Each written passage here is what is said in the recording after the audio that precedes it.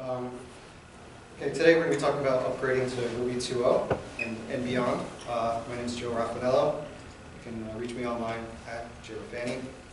Got the username in college and it just stuck, so it's everywhere. I've been with ManageIQ since 2007. Some might contend, but I might be the 13th employee. I don't know. No. I'll let you know if that's, you can decide if it's been good luck or not. Okay, so today we're going to talk about Ruby 2.0 and beyond 2.1, reasons to upgrade, some of the legacy stuff we have to just clean up, and ultimately how do we build appliances and get developers running on Ruby 2.0. Okay, so I was actually looking through the Git logs on our old repository and found that we started the 187 to Ruby 193 conversion back in November of 2011. And then we finally got there April 23rd, 2013. 540 days later. Now, the lesson learned, we shouldn't have waited to upgrade. Some of the other things we found were some of the early patches and various changes we would make made upgrades very difficult. And that goes right into Aaron's Rails presentation. So this is just a very good indication that we should have started earlier. So why do we want to upgrade? 193 is ending. It's actually in maintenance mode for a few more months, and then security only till 2015. Actually, maintenance mode, according to that, is over. No, it's in maintenance until... That was passed. Year. That was passed. Okay, that's yeah, it's already passed. Look at that. Yeah, so we're only in security mode. Very good. You get Martin's Award, right? Permission. Ruby 2.0 is almost 2 years old, and 2.1 is almost a year old. And we're due to have Ruby 2.2 at Christmas, so we have to get Ruby 2.2.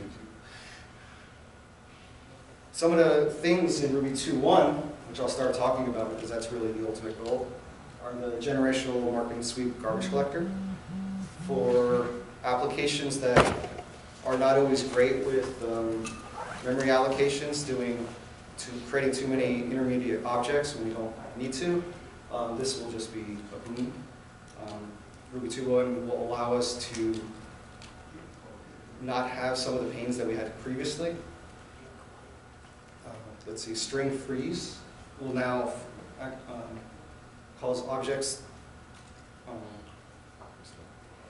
So string freeze allows us to reuse existing strings. So in the past, when we were at Rails 3.2.17, you could have the string Rails 3.2.17 hundreds of times in your process space. And so libraries and frameworks such as Rails are able to use this to reuse the existing string. Some of the other things in Ruby 2.1 are the allocation tracing. That allows us to get pinpoint accuracy as to where objects were created, what line number in a file, and I have some examples later on. Additionally, I'll be speaking about keyword arguments that are introduced in Ruby 2.0, but there's another required keyword arguments, and that was added in 2.1. Another useful one is if you're doing meta programming in Ruby, def now returns the name of the method, so you could use that as a result in defining new methods. That's as a symbol? Is this a As a symbol, yes. One of the other nice things is, I'm not sure how many people are familiar with active record statement invalid. That's kind of a generic error that you get when you possibly have a database error, such as the database is down, or if maybe a query fails, you don't have a table, you didn't migrate or anything like that. And so it's a generic exception and you don't know what actually happened unless you log it. So the exception clause here in Ruby 2.1 will allow you actually to get the original exception. if it was caught and then re-raised as a different exception. And there's much more in Ruby 2.1. I don't have too many examples here because we have to get to 2.0 first. Now we can't talk about new Rubies without talking about some useless benchmarks.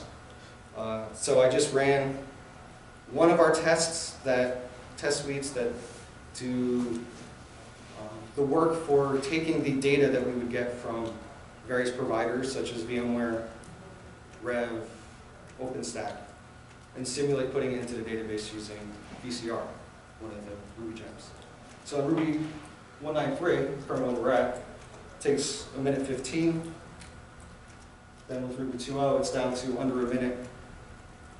Now this is mainly, a lot of this might be due to one of the things I'll be talking about, which is the speed of requiring files in Ruby 2.0.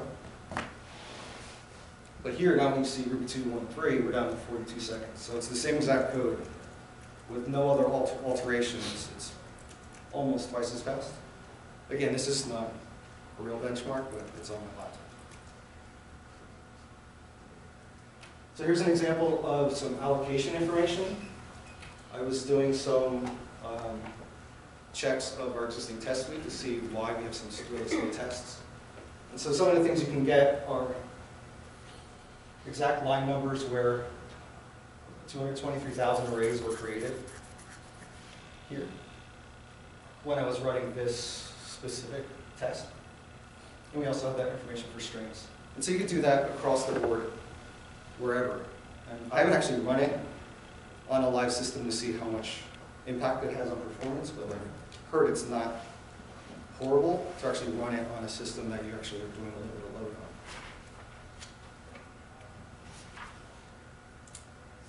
on. And I related issues here that you can look in the ManageIQ repository.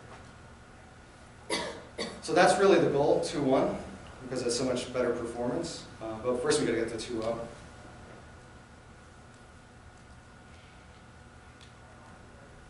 So now let's talk about some of the features in Ruby 2.0. So I already spoke a little bit about the Rails startup, but this is really beyond just Rails startup. It's anytime you require files.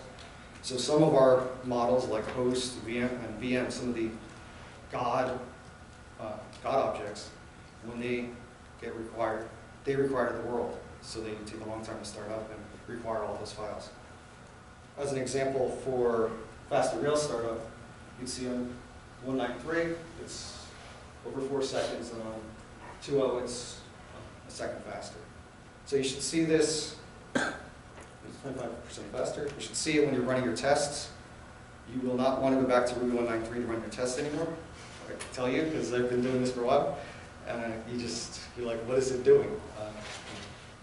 Loading Rails console, but also when our workers start up, many times we have several workers starting, and they're all trying to require files at the same time. So this should also be beneficial there. Okay. The next feature, keyword arguments. It simplifies some of the boilerplate conventions you would do for passing an options hash into a method and then accessing the values in it. And it also has some stuff for like setting default hash values and that type of thing. It is optional, as it can't handle all cases, so we'll see an example of that. So here in this EMS VMware model, we have a method that's passing in an options hash, and it's setting some default values, merging them back into the options hash, and passing them along to a new method, another method called, and retrieving the values back out of the options.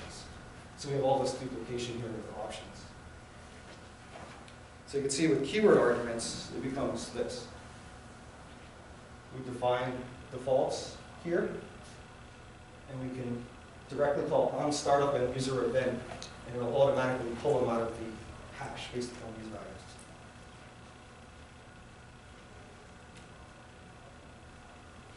The one nice thing is that it only changes the definition of your methods, not how you invoke them. So you can see these are all valid ways you can invoke that prior method on both Ruby 1.9.3 and 2.0. So it doesn't actually break the other side. So there are some shortcomings with this. For one thing, you can use if as a hash key. I don't know if you want to, but other keywords like if, you wouldn't be able to use it as a keyword argument. And as I mentioned before, required keyword arguments weren't added until 2.1, so if you have some arguments that you want to be required, that someone has to provide it, that wasn't added until 2.1, so we can't really take advantage of that feature. And here's some links that give you more information. And these slides are on GitHub, so I'll be sharing them, so you don't have to take too many notes on this. This feature is actually really cool considering the alternatives. Module prepend. Very often we'll have methods that are really slow or we just want to get more information about, and we don't want to hack the existing method. So in this case, we want to just print before we run the method. Maybe we started at this time, and then maybe at the end of the method we want to see when it finished, right? Just bookend it. So in this case, we'll just try to get before the original method's called. So you could try doing it in other ways, using alias method. So here we have a class that with the method run, a class parent, sorry, with a method run and a subclass run. And we're trying to inject this, debug it before the subclass call. And you see it's pretty messy. Because you have to actually basically rename the original method, call it, and then and then you can bookend it on the other side. So you can see when it actually runs, debug is the first thing, which is what we wanted. We wanted to be able to get our debugging module or method before the prior call. But the problem with this is it's pretty dirty. You have to modify the actual class to do this. And this is what alias method chain was doing previously. And I think it's been totally deleted from Rails. No? Okay, cool. They've moved away from using it. Yeah, we don't use it. We never use it. Okay, so next, so that solves the problem, but it is pretty messy. So another way to try it is with include, trying to include a module here with the method run into the subclass here and see what happens. So again, sub is the class with the slow run method. And when we look at the ancestry, we see sub comes before debug it. And so when we run it, unfortunately, the original slow method is run before our debug it module method. So that doesn't solve the problem. So with prepend, you can see all that's changed is include becomes prepend. It does what we want. It puts our debug it module before our class. Joe, so it's either prepend or the old way. Is there a way to tell it where in that ancestry you want it, specifically? I don't think so. I think you would have to. I mean, you could index it and say make it the third thing and go to something. Well, you would have Does to that do even make it. sense? You would have to do it on the class that you want to Right. get it in front of. Right. Right. In this case, sub has the method that's really slow, so we want to prepend that and have our run method be called first. So that we could say, you know, we started at this time, run the original method, and then you could probably put at the end, you could say, this is how long it took. So you can see when you actually run it, we make what we want. We get debug it first, sub is second, and the original parent class. So if you wanted to, in our module, we could add another line to print, you know, finished. And we can get timings, or you could use this for caching, anything you want, where you want to get in front of the method. And it's much cleaner than the alternative, which was the alias method.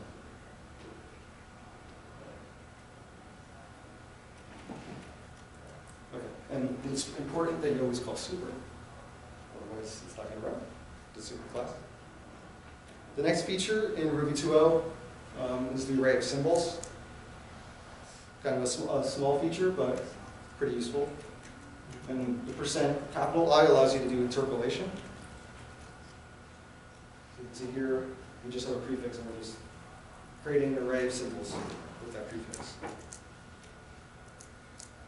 The next one is refinements. This is kind of thorn in my side. I don't really understand the benefit of it, but the idea is to localize some of your modifications. So if you modify the class, the string class, you add some behavior to some method in that class, you don't want it to modify string for other applications or something like that that include your gem or your library. So it has some benefits, but I think there's many gotchas, especially with Ruby 2.0. What's the word? It's not fully supported. I think it was experimental. Experimental. Yeah, it's experimental in 2.0. Ruby 2.1, it's no longer experimental, but it still has some shortcomings when you can use it. And honestly, I don't know how you would debug using refinements. There's a good explanation by Charles Nutter about some of the issues he had with implementing it on JRuby. And it was probably, I think it was one of the main reasons why it was slowed down in its development, because it was very difficult to implement and had many issues with it. The next feature is lazy, enumerable. Normally when you have enumerable methods, they get evaluated left to right. With lazy, you can evaluate, it can peek and cheat and evaluate from right to left. So it can, Ruby can cheat. It can skip creating intermediate objects and also go over large collections and optimize it. So it doesn't have to go through the whole collection. So as an example, this is with, what is this thing doing? It's taking the first 5 odd numbers. The only difference is we're calling lazy. So if we just benchmark it, we can see we get a little bit 3 or 4 times faster operations with lazy, mainly because it doesn't have to go through the whole range of 0 to 1,000 to get the first 5 odd numbers. So if you have really expensive operations that take advantage of this, it's useful to try. Did you memory profile that? No, I didn't. I think that's where you would actually show it. Because you created an object for every single one of those 1,000. And then went through every single one of them. Versus the second one Right. only created like 5 objects. Right, so yeah, I'm not sure all of the cases where it can avoid creating intermediate objects, but when it can cheat, it will. And so there's a really great explanation in Pat Chauncey's blog. So this is one of my favorites. This is the path of you laughing with it. It's the path of the script without the file name, so you're currently executing the script. You wouldn't think it's that big a deal. So in our script, we just want to print it, and it gives us the directory of where the script is. No file, no file. So I did a quick grep, and we have almost 1,000 alternatives, which is filed during underscore file. So this could be easily replaced with 30. Okay, so now we're going to get into some breaking changes that we've run into. It's important to note that we're still green on Travis, and we only actually have 1 failure on Ruby 2.1. So we're getting there. So this is one of the first ones I ran into, was objects don't respond to the protected methods. As you can see here in Ruby 193, public and protected methods are included when you just call respond to, if you don't pass any other options besides the method you're looking for. In 2.0, it only looks at public methods. The interesting thing is you can see, though, that 193 and 2.0 have the same interface for these 2 examples, where you can pass true, and you can tell Ruby to look at all methods. So, as an example, we have a class worker with a protected run method. And we can see if we ask the new worker if he responds to run, on 193 it's true, and on 2.0 it's false. But if we pass true as a second argument, they're both true. Why is this a problem? Like, where does this rear its head? So we have, that's a good question. Pull request 685, the default value for gem is setting some default values in Rails. And so it has to do all sorts of things with checking to see if methods are defined and stuff, and it responds to it. And in that case, they were looking at protected methods in Rails.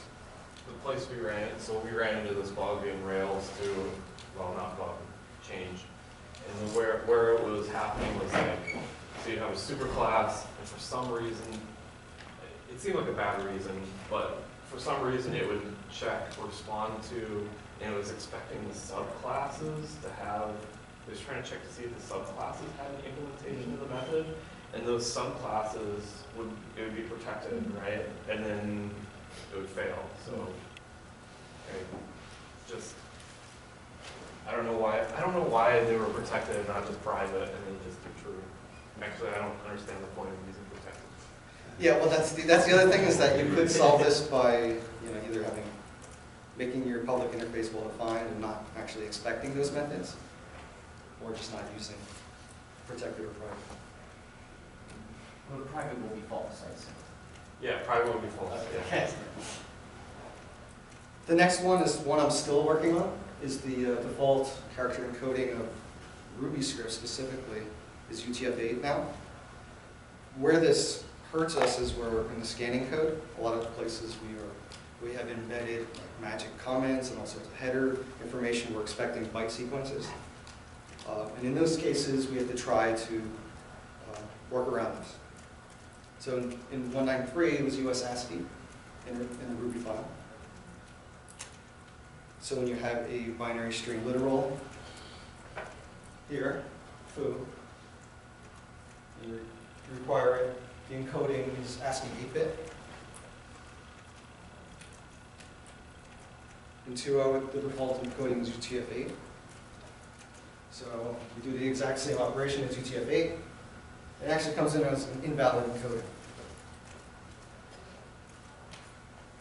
And that's what's, on the surface, looks like the first problem we're going to run into if we don't make changes.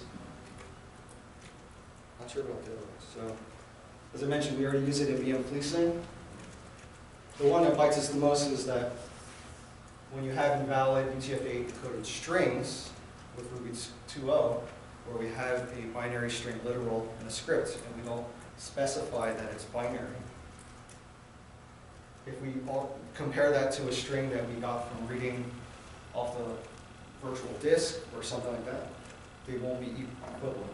So if we're trying to split based upon this value, we're trying to do anything with that binary string literal, if it's in this case, you'll have this issue.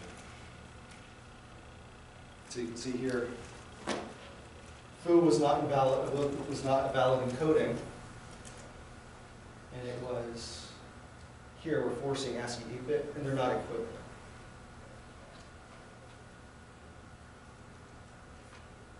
So some solutions for this are you can force the binary on each individual string. This is compatible on 193 and 2.0. But unfortunately, it's really painful if you have many binary string literals, and you might have a file that you expect binary string literals all over the place, where you might have many different headers you're expecting, various bytes sequences. So you can do that by doing force encoding. Here, ASCII 8-bit.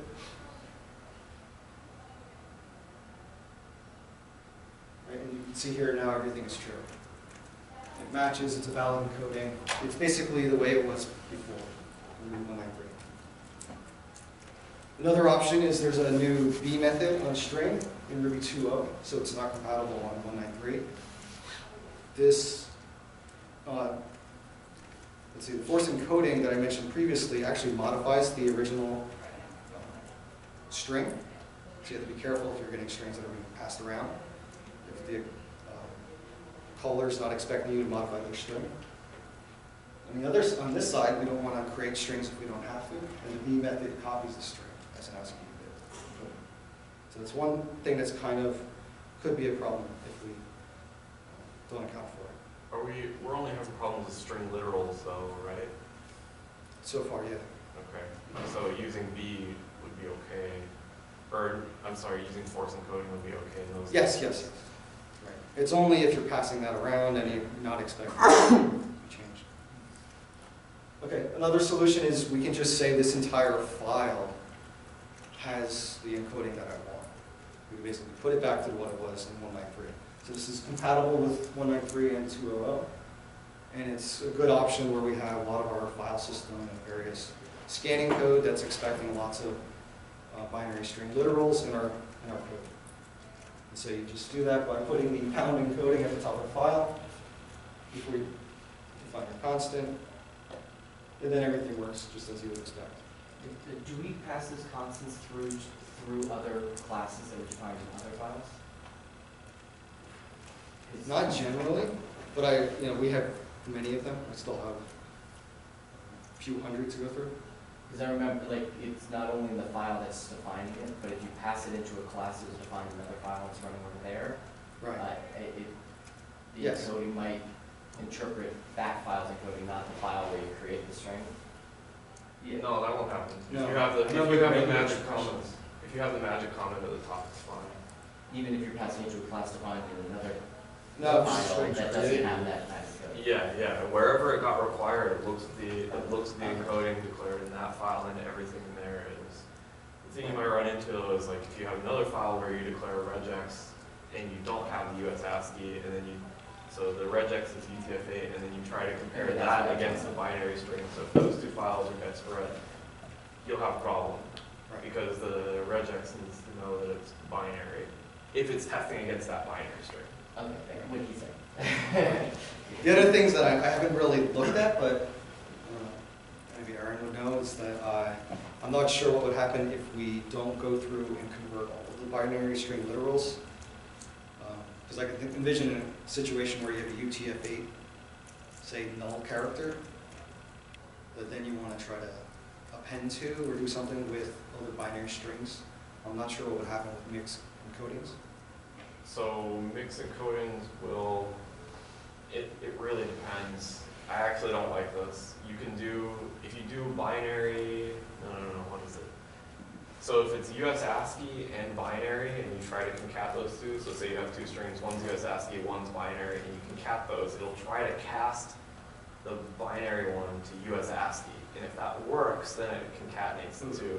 But if you have UTF-8 and binary, and you try to concat those two, it'll raise an exception, which I think is that is the most desired behavior. Right. Okay, so I hear you saying we should make all of them US ASCII. We should make all the binary, Right. we should do, everywhere where we're declaring those binary strings, we should just make them US ASCII. Right, just to. Just do it, yeah.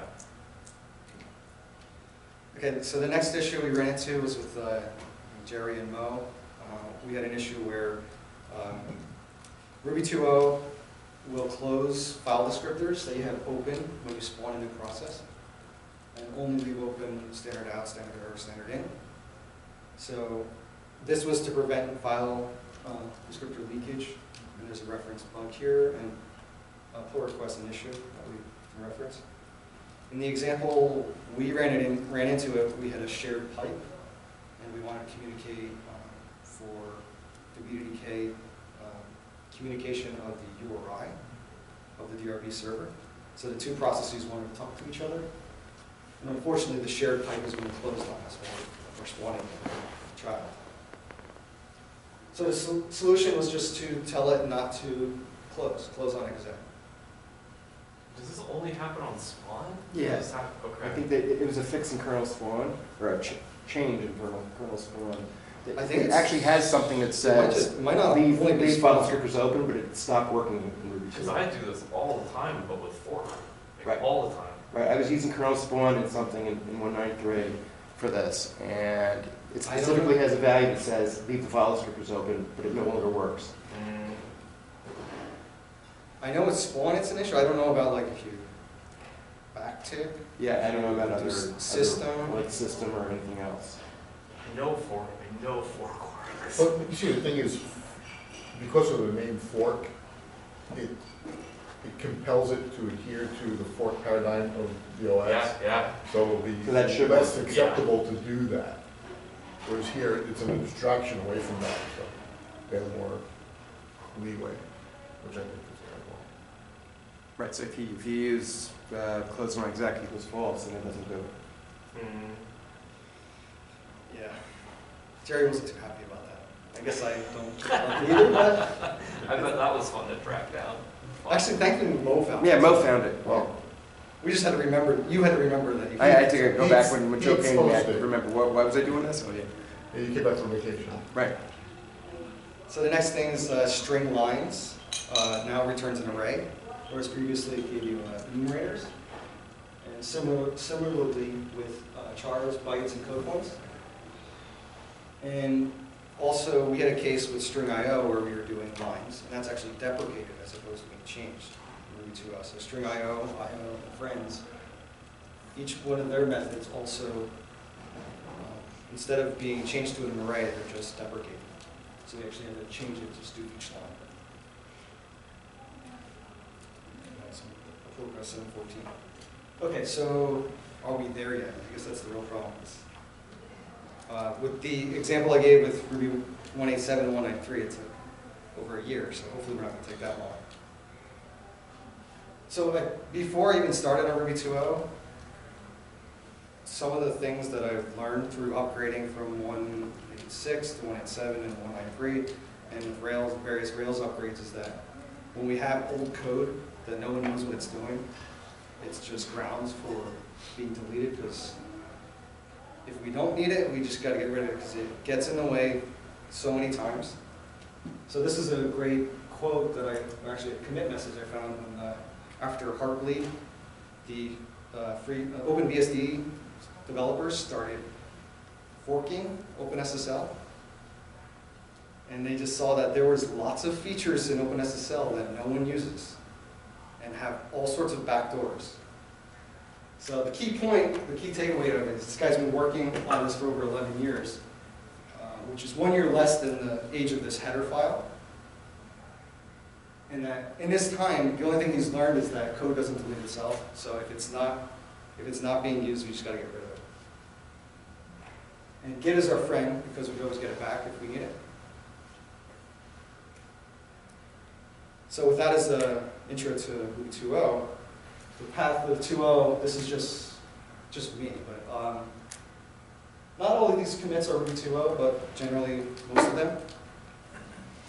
So basically just getting rid of all of the excess.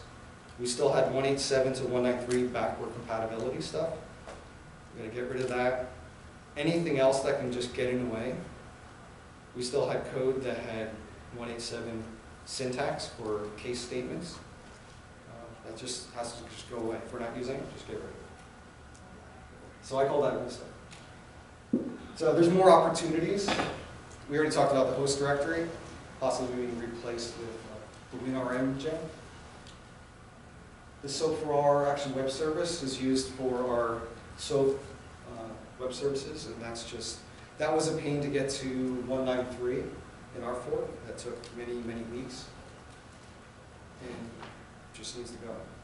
Additionally, hand SOAP, while it's useful and we use it for a lot of our communication with VMware, it's a fork and we have to get up to upstream's version of hand SOAP, so we're not maintaining it.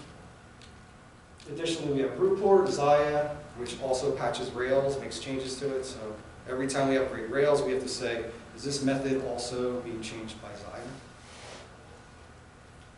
We still support prototype and jQuery, but we got to just go through jQuery. We have old Rails plugins. Some gems haven't been updated in a long time, so they've got various issues. And we have old monkey patches.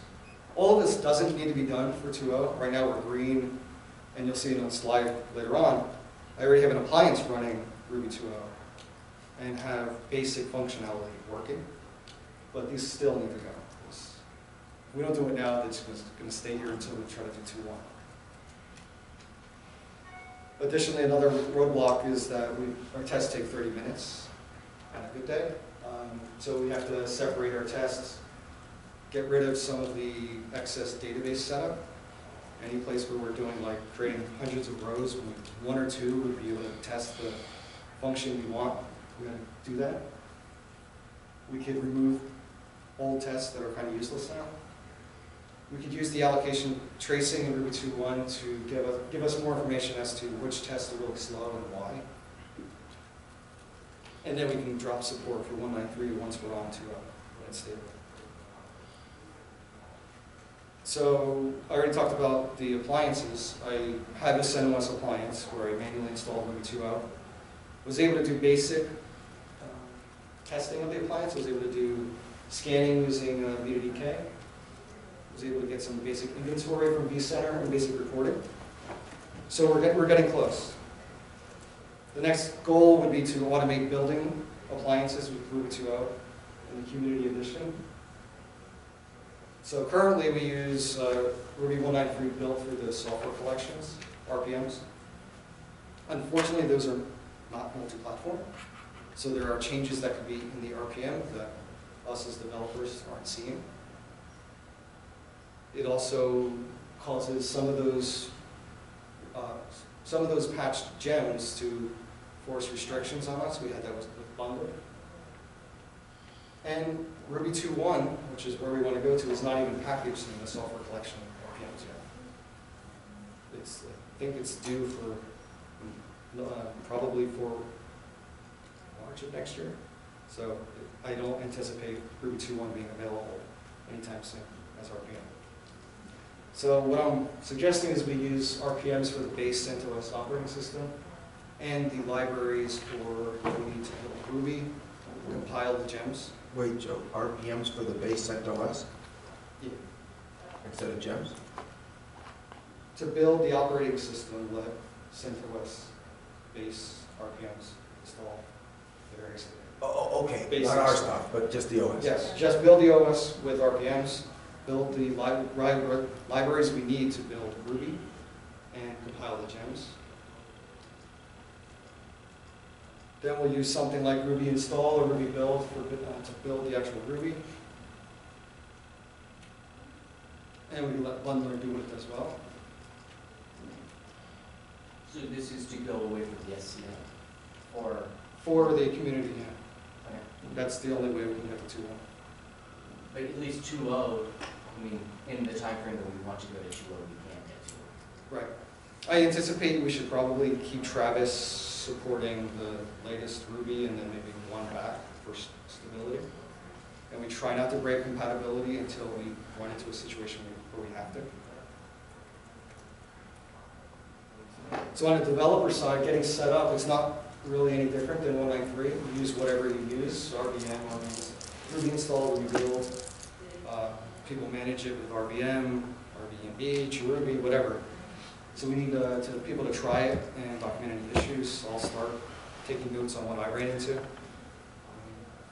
And then other tools, if people are using RubyMine, I'm not sure how to configure that with Ruby 2.0, so we'll need someone to try that. And Simple. yeah, Just pick it. we might have similar issues with debuggers on Ruby 2.0, I just haven't gone through it, so we'll just have to document them as we see it. So here I just have some links. I have the slides up on my GitHub account. It's actually, that's it. So any questions? So 2.1 is available now. 2.13 is available. So, and we're going to 2.0 initially, and then we're going to go to 2.1? Yes. And is the reason we're not going directly to 2.1 the RPM issue you mentioned? So I think upstream we can go to 2.0. As soon as that's stable, we can go right to 2.13 or whatever's available at that time. I think the thing that we got to remember is that going from 187 to 193, even though those numbers are very close, that was huge. Even going from 187 to 192 or whatever is huge. Going from 2.0 to 2.1, so far we have one failing test. Safe level 4 is the only thing we've run into where they deleted it. So I doubt that's going to be difficult to get to. And if we're using bundler and everything for everything else, it should be just simple to support both 2.0 and 2.1.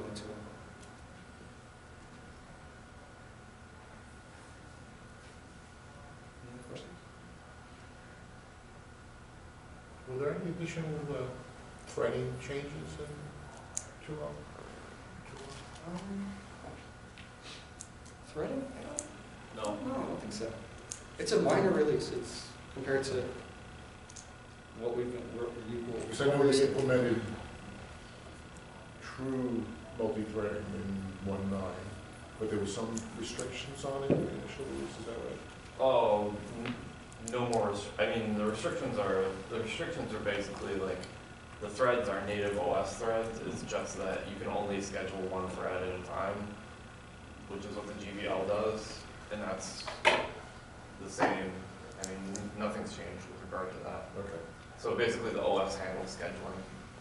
What about downstream, Joe? Say it again? What about downstream, doing all the gems so we can do a downstream build, the whole RPM base? Right, so that's why I think if we have upstream monitoring within Travis, and we can have our various integration servers test different versions of Ruby. 2.0 and 2.1 are so close that we should be able to maintain compatibility across the board. And then we just have to keep our eye on gems to make sure they're compatible with both versions. What's the state of all the 193 gems that we carry now? We're gonna have to build them all for 2.0 and then 2.1? Depending on when we release it. I don't know, we'll have to cross that bridge. It's close. I know. The bridge is in sight. That's a discussion we have to have, yeah. So water under the bridge? Do we have Like plans, water's like, flowing over that bridge.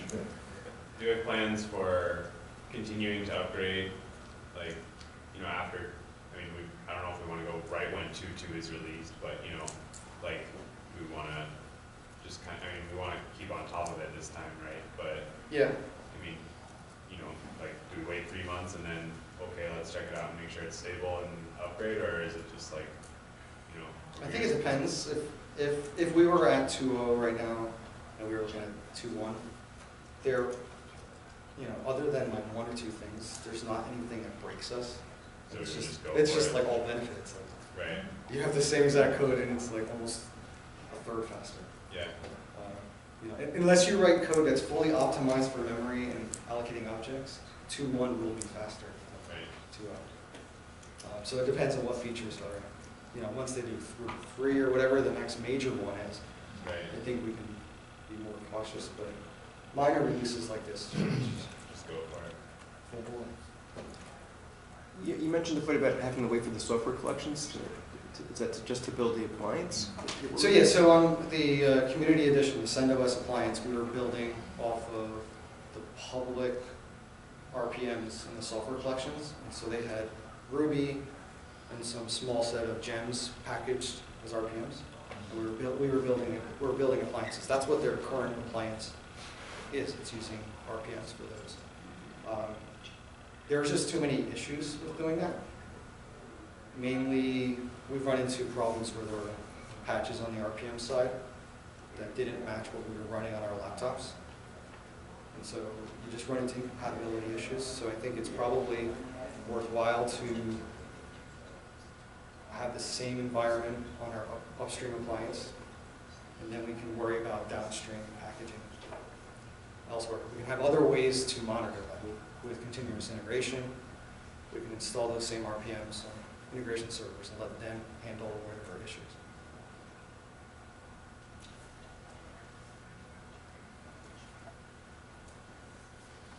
Okay, is that it? Thanks, Joe.